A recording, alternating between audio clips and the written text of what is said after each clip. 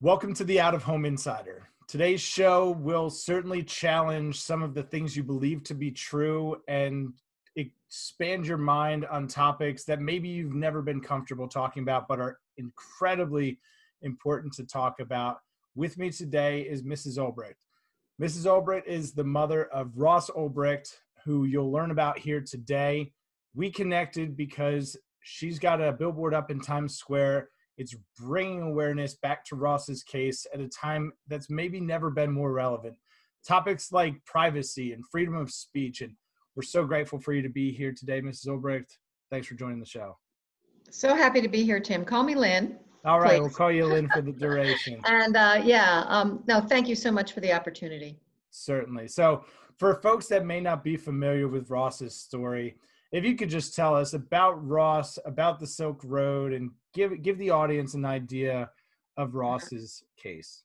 Sure, and it's a very complicated case, so FYI. And it was happened. The whole thing happened almost 7 years ago, but it is still very relevant. So Ross is my son, and he, at a young, impressionable age in graduate school, he got very involved with the libertarian movement and with the Ron Paul campaign, and started studying Austrian economics. And these are all, philosophies of free markets and freedom. And he got very passionate about this. At the same time, he discovered the cryptocurrency Bitcoin and saw the potential for monetary freedom with that. And he wanted to bring an experience of a free market, a truly free market, to people so they could experience it and maybe, want that. And at first he created a video game which didn't get published. He almost did, but didn't. And so then he turned to the internet and created a website called the Silk Road, which was an open market. It was in a free market, so that it's kind of like eBay, and people could buy and sell what they chose, except if it hurt a third party. It was very much based on the non-aggression principle of voluntary interaction, no force, no violence. So, for example, there was no child pornography permitted or anything related to pedophilia, because that hurts that third party, which is the child, or stolen property, or fraudulent things. So, things that defrauded people. So weapons, and go on and on. And this is all in the government's evidence. But it did permit drugs, the administration of the site, which there were many people involved, believed, and many libertarians believe that it's a choice. Drugs are a choice between two people, buying and selling. And we can argue that, and I'm not defending that. I'm just saying that was their philosophy, as long as no third party was harmed. And it became very big, I think, because it was anonymous and private, because that was a big concern, was how our privacy was being eroded. And so it was private, it was anonymous, and Bitcoin was also private and anonymous. And so it did attract a lot of drug sales, mostly user amounts of cannabis. And that's all also backed up with research and all things on our website, freeross.org. Now, just before I go on about that, we have been fighting a media distortion battle for years, and only recently, because we were talking about the billboard that's up in Times Square now about Ross, a small publication called Times Square Chronicles wrote about it and said that Silk Road was most known for drugs, child exploitation, and human trafficking. Now, this is an absolute lie. Yes, drugs, but no human trafficking was on the site, and no child exploitation of any kind was permitted. I did try to correct it with the author, and I emailed and I tweeted. As far as I know, it still has that lie up there. And this is the kind of thing the media, I feel like, is very sloppy about and lazy about, and just says stuff, and it's absolutely not true. And I can back that up with government evidence and exhibits at trial. that Right, say that's it's been not true. proven time Oh, and time again. over and over. You know, Yes. it was not an effective marketplace for firearms. We can go to Right. Walmart or Instagram and buy those things. Pedophilia wasn't allowed, and there's more of it on the general internet. And I agree, right? The investigative part of investigative journalism has really fallen by the wayside, and the extent of that research was probably a Google search and hey, here's a regurgitation of something that I found online. Some The other media lie has been that's out there, echoing unscrupulous. the lies, right? Absolutely. And I just wanted to say that because we are talking, it was written about specifically the Billboard. And so, but anyway, so what happened was that there were many people involved running the Silk Road, but Ross became the trophy and was tried in the Southern District of New York and was given the most outrageous sentence of no violent charges whatsoever, of double life plus 40 years without parole for a young, first-time nonviolent offender for something he did on a computer when he was 26 years old. This is like 2 centuries or something. I mean, it adds up to, it's such an abuse of government power. And I think because of that, because of the, excessive and really unconstitutional sentence, because the Eighth Amendment says no cruel or unusual punishment. It's very unusual. It's very cruel. Very. That, and also because the site was the first proof of use of Bitcoin. No one had heard of Bitcoin before, and it really put Bitcoin on the map. And so many people, including the person who financed the Billboard, many libertarians and people involved in Bitcoin support Ross still, because they understand his intentions. They understand that he was trying to do good. You can say it was a mistake, and all that. Yeah, Ross even says it was. However, he was young and enthusiastic, and he made a mistake. Should he have to die in a cell for that? And that's not American. Should not happen. No nonviolent person should get a life sentence, in my opinion. And really what Ross did, and especially in that time frame, is more akin to the achievements that we celebrate of Mark Zuckerberg or a Jeff Bezos. Yeah. He created a community and a marketplace transacting, I think, at over $1.5 billion at one point. Now that's an exaggerated figure, but the government's figure is 183 million, which is not small, but of course, billion is 1,000 million. That's a lot more than that. So that's again the media. But go ahead, it's not your fault. No, and thank you for correcting that point. But I think the work that he did is so important in terms of preserving some of those fundamental civil liberties, and really, it was the crossroads of the 3-headed dog of cyber, drugs, and finance. A lot of people upset at high levels of the government that, have a vested interest in controlling those things. Is that true? It's my theory. And one of the reasons I believe that is because the biggest drug seller on Silk Road, who was convicted of that, got 10 years, and he had the same offense levels as Ross. Ross was never even charged with actually selling any drugs. He had a platform. He just made the technology. He didn't deal drugs on the platform. So it's like saying Jeff Bezos, because there was cyanide on Amazon and a young girl bought some and killed herself with it, and her mother was suing Amazon, that he is responsible for her death. And it's like, there is dangerous things on the internet. There are knives and there are guns and there are, all kinds of things. Sure. Can we hold website hosts responsible for this? And so that's a big constitutional question here too. But in any case, I don't think the drugs were really as much of a concern, or even much. It's the disparity of sentencing shows that. Sure. However, it came out in Snowden papers later that the NSA was urgently tracking Bitcoin users. They were very alarmed about Bitcoin, this new upstart currency. And right before Silk Road was taken down and Ross was arrested, I think it was really the Bitcoin. That, and well, the judge even said, we know you started the site for philosophical reasons, and we're just not sure that's a philosophy you've left behind.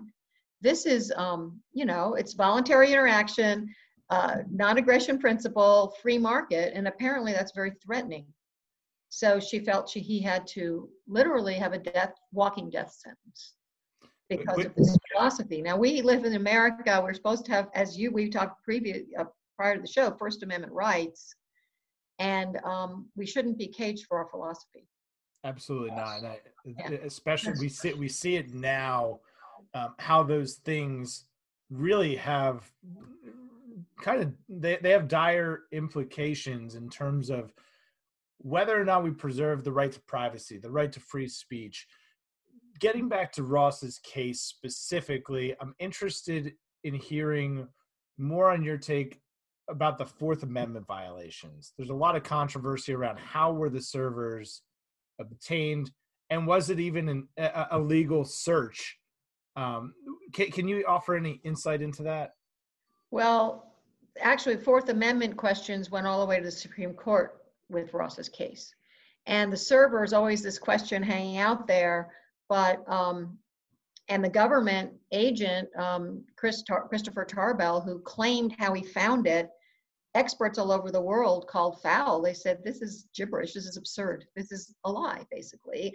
And several of them said the NSA was involved. They put this out there, it's public, that these experts, world-renowned experts in cryptography and all of that, said this about the government's evidence, but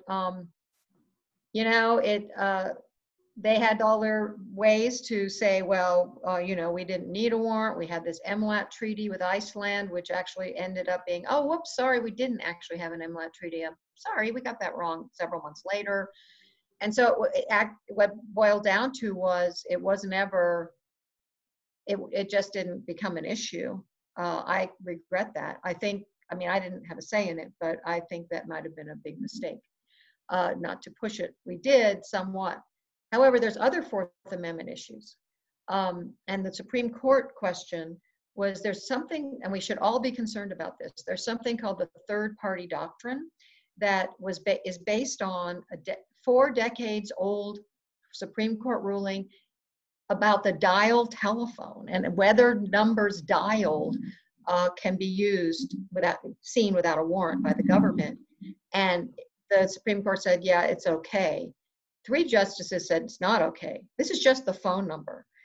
Think of what we have on our phones now. I mean, they're computers, of course. So there's all kinds of relevant information, our religious affiliation, our sexual orientation, our medical records, our political persuasions. And because of the third party doctrine, that is this antiquated thing, the government has unfettered access to all of our internet information without a warrant, without probable cause, in secret, with no oversight, legally in the courts. And and just to amplify the magnitude of that, if you're an outspoken individual or you believe in something that is contrary to a particular narrative, that gives the government and law enforcement carte blanche to dig through all of your personal stuff and find something that they could potentially charge you with as a crime. Is that a fair summation? Or blackmail you, or blackmail an official, or there's to pursue political enemy, or whatever, and they don't need a reason. They don't even need, that's what probable cause is that you say to the court, we have good reason to do this, and we need your permission. They don't have that. They don't, under the third party doctrine, no problem, just scarf it all up, use it how you like. And it's been a question in the Supreme Court. And in fact, Sandra Sotomayor spoke out against it. But at the same time, it was brought to their attention and with other things to the Supreme Court in Ross's case, and they just didn't want to deal with it or whatever, and they punted it. It's something we should all be concerned about. It's shredding our Fourth Amendment privacy protections. And, really, the courts are not keeping up with the technology. It's one thing to have a number on dialed on a dial telephone. I mean, a lot of people listening right now probably I've never even seen a dial telephone. my son picked mine up the other day and said, "Dad, what's this? What is this?" He asked me, "What is this?" And but we carry these little computers around that track us and reveal all kinds of things about us that really the government should at least have to have a warrant. It's not like they can't go in, but they have to, that's what warrants are for, so it's not Sure. all in secret for them to do what they want. It's very frightening. It- So that was a big part of it. Also during Ross's, another Fourth Amendment issue that came up was that they, without a warrant, without all that stuff, permission from the court, went to his home, Ross's home, and shown a directional antenna where they could track him from room to room from outside, no warrant, in secret. So they could be doing that to any of us at any time they like. Wow. No warrant. This is a precedent for that. That's just another thing. I mean, it's a very important case, as you said, for many reasons, but the Fourth Amendment is a big one. And the Fourth Amendment is under assault in our country. Let's face it. It's like we're living in a surveillance state. I don't feel like I just figure, oh, they're listening. I can't, they're tracking me. Sure. I know just ads that pop up on my computer, they've been tracking me. Right. Yeah. We give these permissions almost really unknowingly. Siri, Google Maps, Alexa, we're giving all of this information up to be surveyed, and we put blinds on our windows. We have a bathroom door. We obviously value privacy, but we're just relinquishing control of the data and the information that is unique to us that could be used for malicious purposes. And certainly in Ross's case, it has been. I don't think that there's much of a question about that. How is Ross doing, and what's the status of his case? Can you give us an update? Yeah, sure. So with the Supreme Court, he exhausted all his direct appeals. There's nowhere else to go. You go to the Supreme Court and you don't get relief there, it's over. But there's two different things that could still potentially free Ross. One is it's a Hail Mary, to be honest. It's something that it's a last-ditch effort. It's not in the criminal court. It's in the civil court, and it's really talking about your lawyer and how your lawyer was ineffective. And sometimes, for example, with the sentence, that could be changed, or there could be relief there. We're working on it. There's also the other option of a commutation of the sentence by the President of the United States. Any federal prisoner or person in the federal system the President of the United States has to do it. If you're in a state case, the governor does it, of the state. So we are working very hard to get the attention of President Trump. He's shown a heart for pardoning people. And, we have almost 300,000 signatures on our clemency petition addressed to him. And where can people find that, Lynn? That's on freeross.org. Everything is on freeross.org, and a lot of information if you want to dig in. It's very heavily footnoted with citations to all kinds of very solid information. But the petition is in a big banner on the front home page. And all you really need to know to feel okay about signing it is you don't have to know all the details of Ross's case. Does a first-time peaceful, nonviolent offender deserve double life plus 40 years without parole? I mean, think about it. It puts us all in peril that this kind of sentence can be given to someone. It's very, very wrong, and it really needs to be corrected because it sets a precedent for other people in the system. And it really is it's wrong in so many ways, and especially because I think it was used for political reasons. And I think that if we can convince the president that this was wrong, that this sentence needs to be corrected, essentially is what we're asking. We're not asking for a pardon. We're just saying that this sentence isn't right. I think he'll see that. I think there's a good chance he'll see that.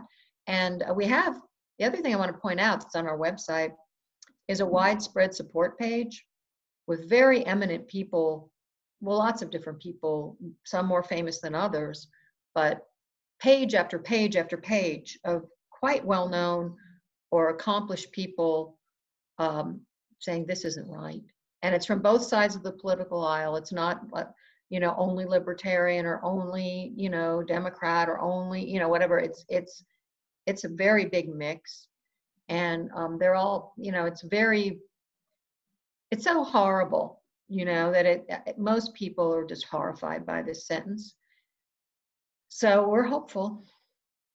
Certainly. We'll link out to that. And some of the notable people, presidential candidates, actors. Keanu Reeves is one that comes to mind. The founder of Oculus Rift. These are very accomplished, well-educated individuals. So whether or not you have the time to dive in and pick apart all the pieces of the case, there are very credible individuals who clearly support everything that Lynn is talking about. So I encourage you to check it out, and we're certainly going to link directly to that page as well.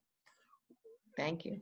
The Billboard campaign in Times Square, it's gotten some attention, obviously, from people that don't want to do the research on the case. What's the support been like? Is it creating conversation? Is it introducing Ross's case to people that maybe haven't been familiarized with it? How's the feedback been?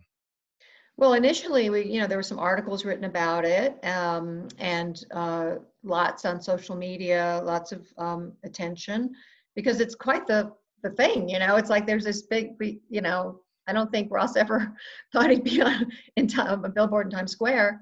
And it was really from the generosity of a libertarian-leaning, freedom-loving supporter who had it on his heart to help Ross for a long time and came up with this idea. He's a New Yorker. And it's a good time in a way because billboards are cheaper right now. It's a buyer's market. And but there are buses that go through. It's not like there's nobody there, but hopefully it'll come back. It's going to be up until the election. So it's just another way to call attention to the case, and we really appreciate what he did.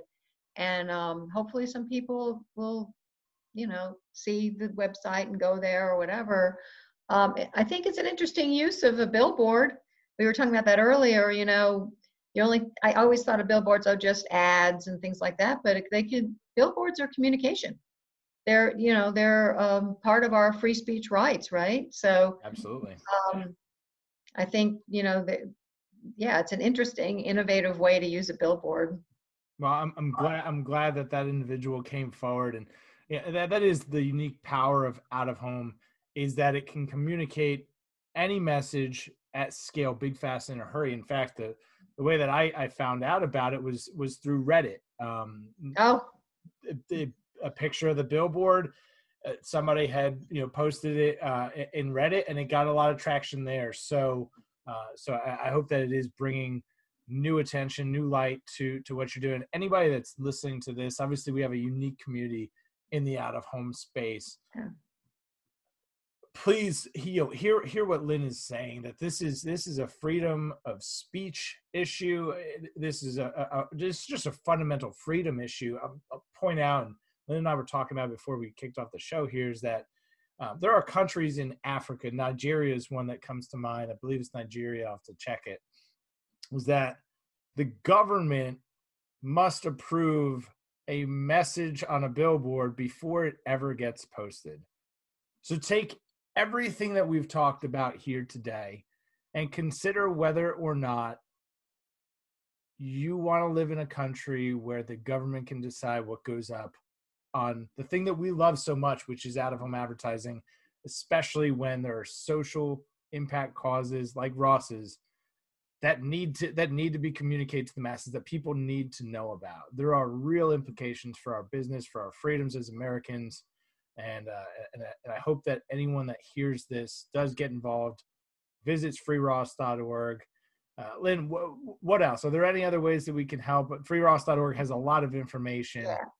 Well, if anyone has any political connections, I am trying to get the attention of President Trump.